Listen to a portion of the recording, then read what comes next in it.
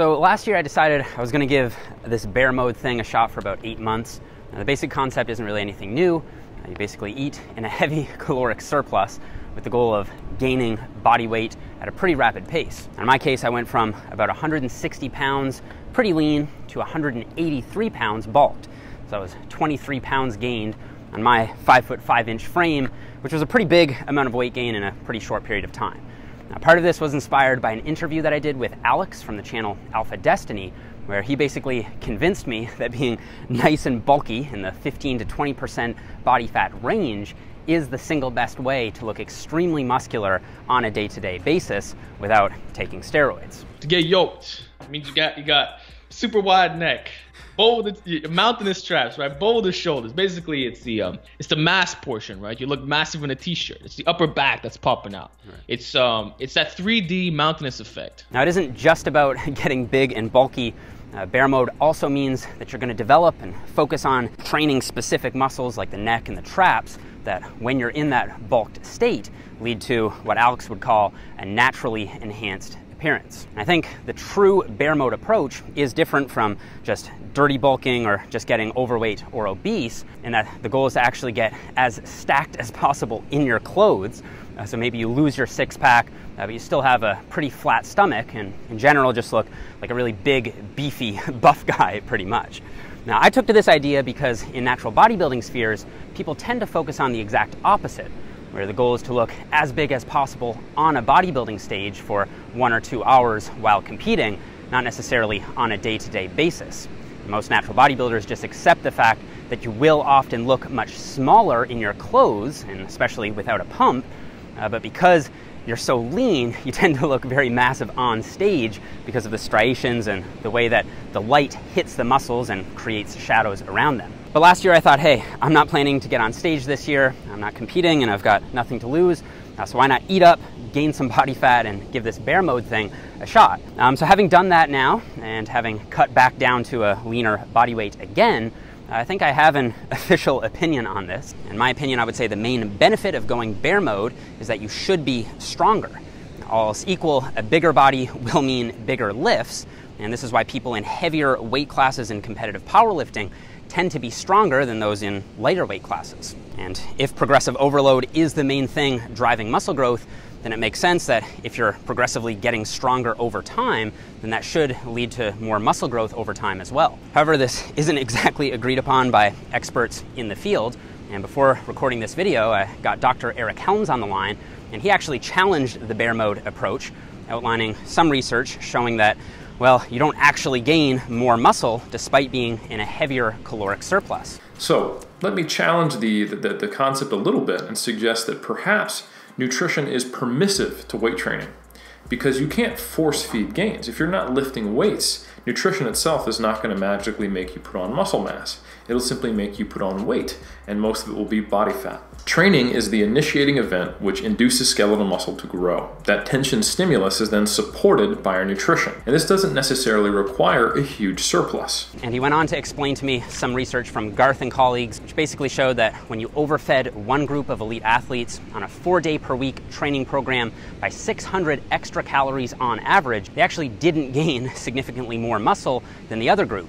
But they did gain over 3 times the fat mass, so just about all the extra weight from bulking was added as fat, not as muscle. But I think it's worth noting that this was just one 8 to 12 week study, so perhaps more meaningful differences would have came up and would have been detected over a longer time frame, but maybe not. I think that the bottom line here is that although you might gain more muscle when going bear mode, you will undoubtedly gain more fat mass, which means that the next time you have to diet down, chances are you're going to either need to diet for longer or diet more aggressively to get that excess body fat off again. And according to all the case studies that we have on natural bodybuilding, cutting phases that are more aggressive tend to result in more muscle loss. So even if you built more muscle while bulking up, you may also lose more muscle when cutting back down. Now, for the true bear mode adherent, this may not even be a real problem, because the goal with the bear mode approach is not to look as aesthetic and lean as possible, or to even maintain a lean physique over time, but the goal is to be as big and strong as you possibly can be, even if that means adding some extra body fat. But Despite the fact that you most likely won't gain as much muscle as you'd like to by eating in a large caloric surplus, I still think that if you want to get as big and strong as you possibly can while looking beefier and bigger in clothes, then I think the bear mode approach makes perfect sense. All right, so pro number 2 when going bear mode is that you really never have to worry about cravings, hunger, or changes in mood, which you so often have to deal with when trying to stay lean. And I would say this was probably the most pronounced benefit for me.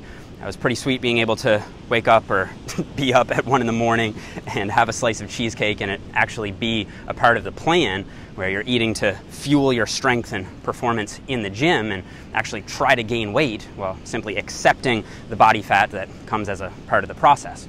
And I actually think that this can be pretty psychologically stabilizing for many men to sort of help break the spell of trying to look lean all the time and instead focus on your performance in the gym.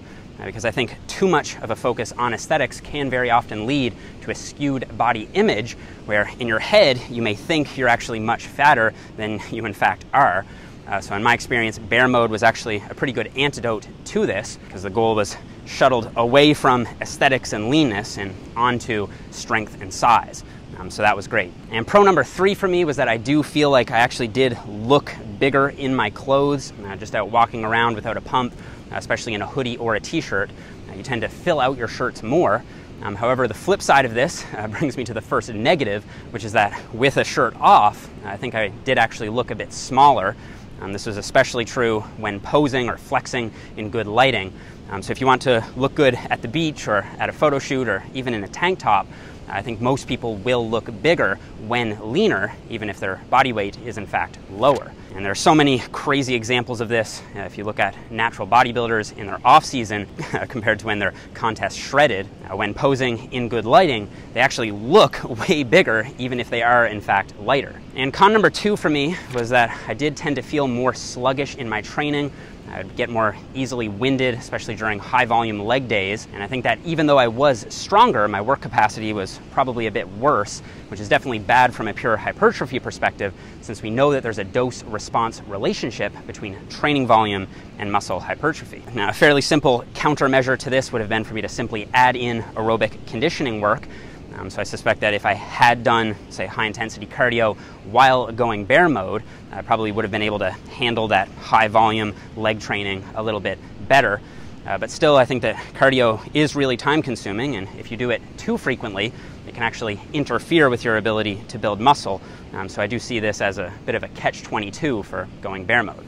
So all in all, I would say that there definitely are some pros, and there definitely are some cons to going bear mode. For me personally, I probably will do the bear mode approach again, but this time I'll probably be much more methodical with my own training and really make sure that my strength is scaling appropriately as I gain weight. And I think I'll definitely add in a bit of extra cardio, probably 2 to 3 days a week, so handling higher volumes on leg days isn't too much of a challenge. And for you, you want to also keep in mind the research that Dr. HELMS showed, that you don't need to be in a heavy caloric surplus to build muscle. And you also want to remember that nutrition is permissive to training, meaning you can't force a muscle to grow just by overfeeding it. So depending on whether your goal is to look lean while building muscle or to look as big and beefy as you possibly can, especially in clothes, then you'll have to make an educated choice about whether the bear mode approach or the lean bulk approach makes the most sense to you. So I'm going to put some general recommendations up here on the screen if you did want to pause it and read what I would suggest for doing a bear mode approach versus a lean bulk and how I'd set everything up for that. And before we go, I have to give a huge thank you to Audible for sponsoring this video. As many of you guys know, I've made it a goal of mine to read 50 books this year. And I think that the easiest way to do that is by taking advantage of audiobooks so that you can listen while on the go, which makes reading so convenient. I'm currently finishing up The Skeptic's Guide to the Universe by Steve Novella, and it's seriously amazing. I think if you have any interest in science, logic, reasoning, and skepticism in general, then you've got to read it. I've been using Audible for the last 4 or 5 years, and I think it's a great service. So if you'd like to get started with your free audiobook and a 30-day trial, you can go to audible.com/Jeff Nippard, or you can text Jeff Nippard to 500-500, and I'll have that as the first link in the description box below. So thank you to Audible for showing your support on the channel. I really appreciate it. Thank you guys so much for watching. Don't forget to leave me a like if you enjoyed the video, and I'll see you guys all here in the next one.